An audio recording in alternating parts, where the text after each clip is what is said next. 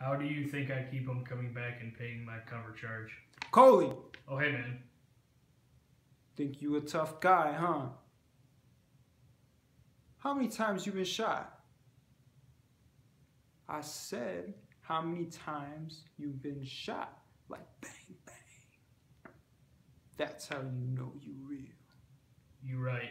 Never been shot. I'm a phony. Sat on my little brother's BB gun at his birthday party, and pow! Technically, I'm more street than you. Hey, man, I'm about to head out. Okay, man. You be safe. I just wanted to say, I think there's a lot of beauty, and I think this world is it's beautiful. And I don't need to be angry all the time. Whatever you say, big guy. Hey, what? Come here, look at me. Your life matters to me.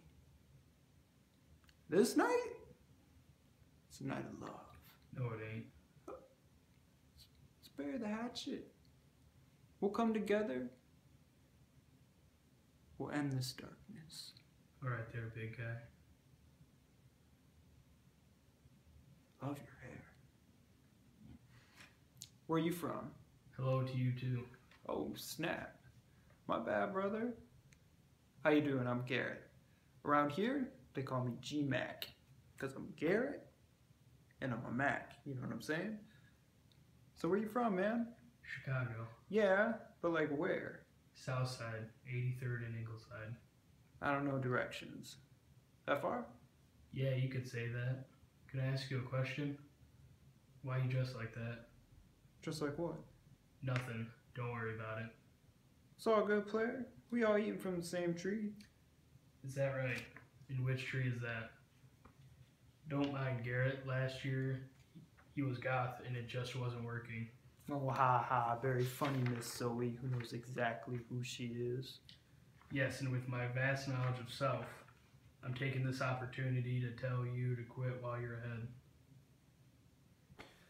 A murderer was sitting right there. Kill a dude just to prove he's street.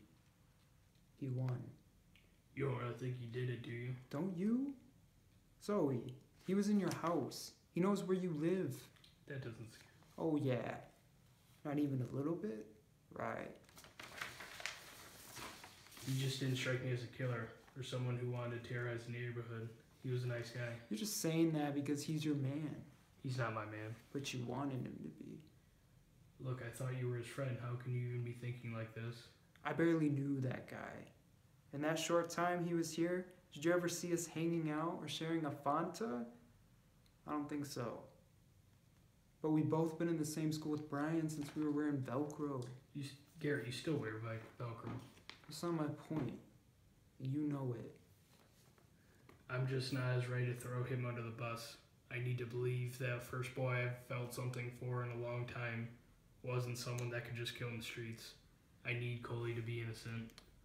Well, if he didn't do it, who did? One of his buddies? I'm sorry, Zoe, but somehow he's involved. You know I'm right.